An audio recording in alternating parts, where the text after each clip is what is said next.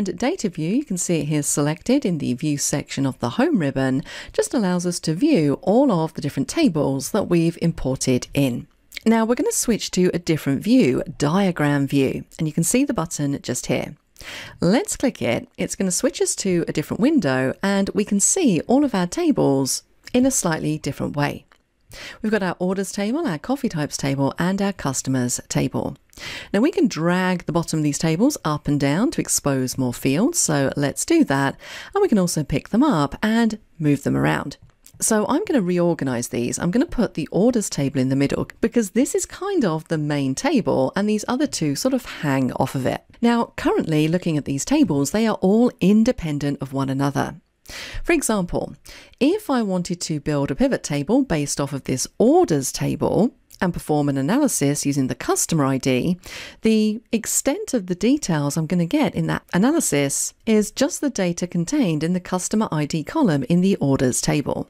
And if you recall, in this particular table, our customer IDs are just listed out 1, 2, 3, 4, 5.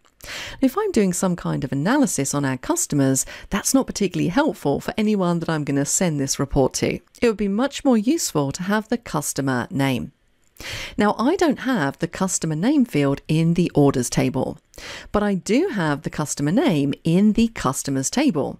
So over here, we have customer ID, name, phone number, address, so on and so forth. So we have all of our details related to our customers in the customers table. So effectively, we would need to link these two tables together if we wanted our pivot table to be able to access fields in both of these tables. And the way that you link tables together is by a common field. And that is really important here. The tables must have a common field in order to be able to do this. Now I can see here that in the orders table, I have a customer ID field, and I also have a customer ID field in the customers table.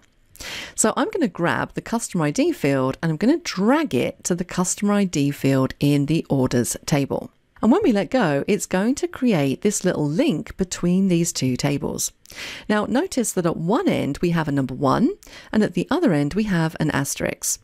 Now this represents what we call a one-to-many relationship. So what this basically says is that one customer could have many orders. And if we double click on this little join, it's going to open up an edit relationship window. We can see the orders table at the top. The customer ID field is the one in use, and that is linked to the customer ID field in the customers table. So this is a nice way to check that you've linked the correct fields. So we now have these two linked. We also need to link the coffee types table to the orders table. Now again, we need to use a common field. And in the coffee types table, we have the coffee types listed out, so cappuccino, latte, mocha, so on and so forth. And we have that same field in the orders table. So we can use these fields to link the tables together. So I'm going to grab coffee type and we're going to drag it to the same field in the orders table. And again, we have a one-to-many link. One coffee type could be part of many orders. And if we want to check the relationship, we can double click and you can see here the coffee type field in orders is linked to the coffee type field in the coffee types table. So that all looks good. So now that we have our tables linked together, it means that we can build one pivot table and have access to all of the fields across all of the tables. If we hadn't linked these together and created relationships, we would only have access to the fields within the orders table, for example.